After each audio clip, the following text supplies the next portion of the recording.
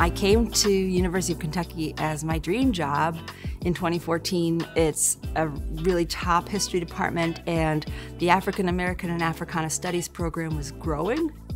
And so I wanted to create an institute for Black studies that would both support their research and also show the Commonwealth and the world just what we have here. So it really brings the university into a leadership position, and we can lead it from our faculty's research. We can also be training the next generation of leaders in our students, both graduate and undergraduate.